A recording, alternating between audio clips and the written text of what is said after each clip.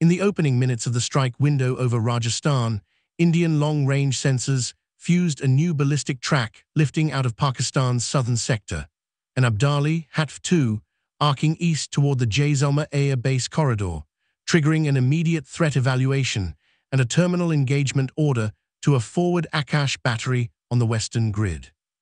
The battery commander received the fire cue through the IACCS backbone. Rajendra phased array spun and locked the track, and within seconds, a supersonic interceptor lifted, riding command guidance into a clean mid-course and proximity fused endgame that shattered the Abdali high over Rajasthan airspace.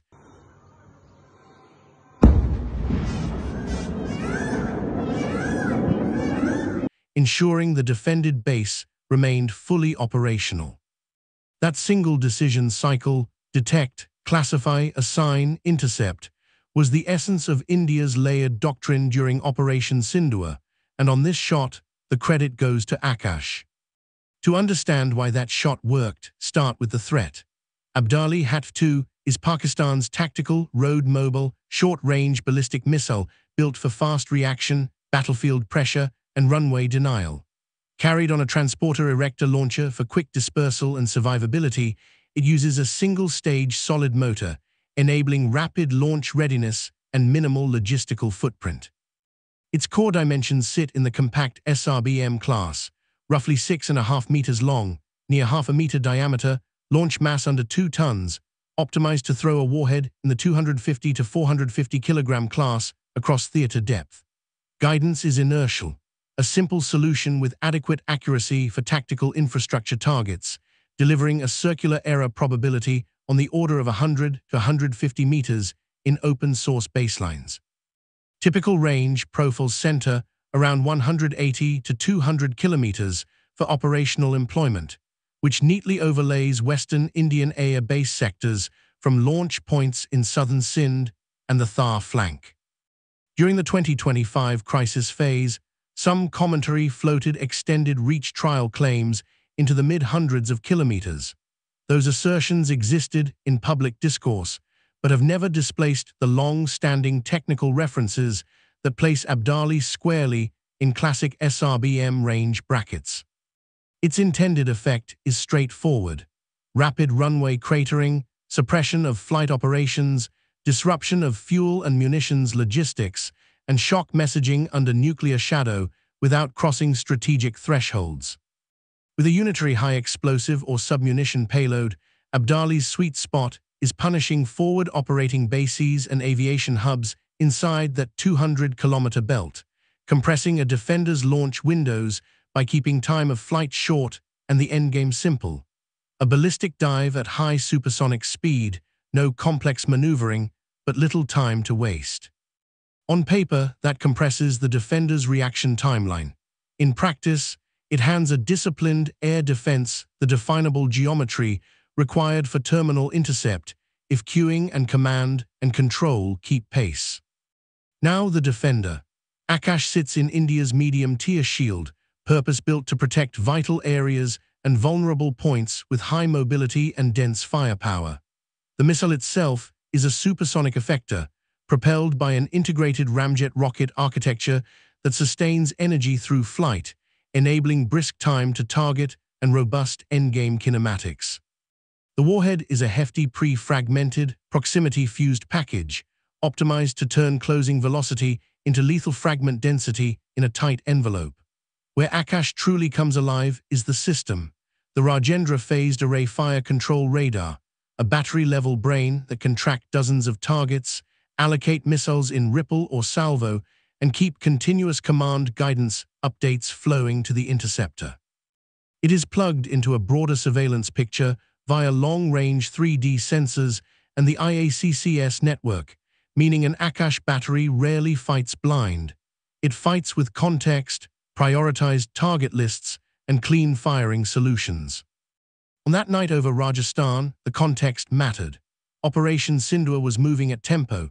Indian sensors were already scanning for mixed vectors, fighters, drones, standoff munitions, and the ballistic launch presented as one more thread in a saturated loom. The ballistic track lifted west to east, the predicted impact ellipse painted across the Jaisalmer corridor, and the command node made the call, allocate the terminal window to Akash. The battery executed the textbook sequence.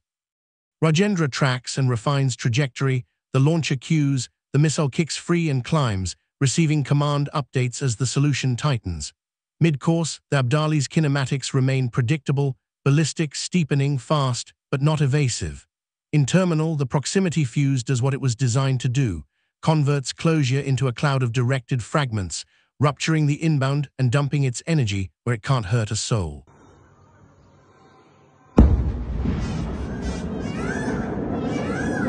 That one intercept encapsulated several strengths.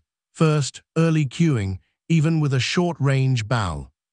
Ballistic shot, long-range sensors saw the burn and the arc, and the network carried a clean track to the shooter. Second, shot doctrine.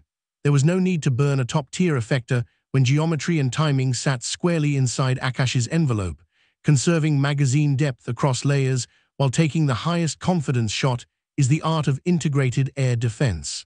Third, control of the battle space. By keeping the air-breathing picture under surveillance and holding other interceptors in reserve, the command team ensured there was no tunnel vision on the ballistic vector, exactly how mixed raids are beaten. For completeness, it helps to frame what Abdali brings and why a terminal SAM can handle it. Abdali's solid propulsion gives it a short, hot boost and a ballistic mid-course that reads cleanly on a modern radar.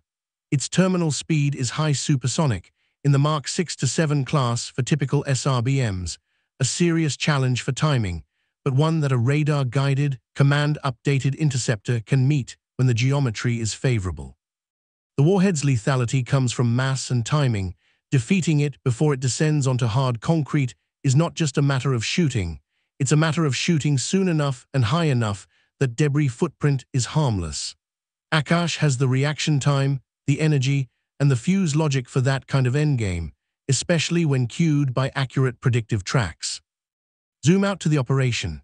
Sindoor's logic was to punish and suppress, quickly and precisely, without sliding into uncontrolled escalation. India's air defense did its part by denying the opponent's ability to create tactical shock. No halted sorties, no burning fuel farms, no shattered runway sections providing propaganda value. Each successful intercept compounds operational freedom. Fighters launch on time, ISR orbits remain intact, and strike windows hold. In the same escalation window, other layers engaged and killed Pakistani aircraft at range, and electronic warfare pressed on the enemy's air defense, shrinking the timeline in which Pakistan could coordinate follow-on salvos. In that broader arc, the Jaisalmer Abdali kill was a single stitch, but a perfectly placed one, sealing a seam that Pakistan hoped would split. Technical clarity on the missile itself underwrites the narrative. Abdali is a product of Pakistan's Army Strategic Forces Command, evolving from early Hatf concepts into a cleaner single-stage solid SRBM for tactical employment. Its logistics are uncomplicated: sealed solid motor, compact TEL, rapid setup fire scoot. Payload choices reflect battlefield aims, unitary HE for craters and shock, submunitions for area denial. Accuracy is sufficient for Air Force bases and logistics hubs, not surgical, but deadly when undefended. Those characteristics also define the defender's playbook: anticipate launch corridors, protect base clusters with overlapping fire zones, assign terminal SAMs to predictable ballistic dives, and keep higher-tier magazines focused on longer reach, higher altitude threats, and air breathers. On the defender's side, Akash's engineering choices map tightly to this mission. Command guidance keeps the interceptor slave to the radar's high-fidelity track, sidestepping seeker-only limitations in heavy jamming or clutter near a base. The radar's IACCS design helps maintain lock when an attacker tries to muddy the picture. The missile's sustained thrust profile keeps speed on tap into terminal, critical for turning geometry into closure quickly. The warhead's pre-fragmented build, married to a smart proximity fuse, maximizes lethality against a compact, high-speed body, and the mobility of the battery ensures the defended asset can be recovered as force posture shifts, maintaining coverage across dynamic base operations. As for the heading and target intent, all indicators point to a strike aimed at degrading the Jaisalmer air base sector in line with Pakistan's broader push to contest Indian air operations in the West. The choice of Abdali matches that intent. It is short time of flight, stressing the defender's loop, and its warhead mass is sufficient to close runways and puncture soft infrastructure. But a layered defender thrives on predictability. Ballistic arcs are predictable. And when a battery like Akash has seconds to spare and the radar picture is clean, the outcome can be clinical. One launch, one intercept, one preserved runway. The immediate aftermath confirmed what mattered.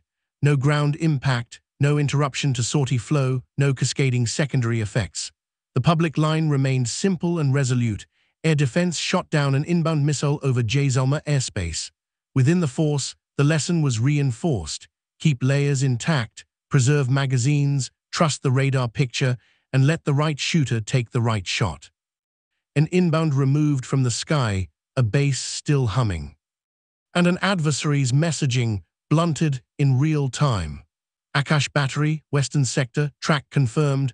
Abdali inbound launch, command updates, clean proximity fuse, kill, Jaisalmer airspace secure. This is the cadence of a modern integrated air defense in action, compressing minutes into seconds and turning a dangerous ballistic arc into nothing more than harmless debris at altitude.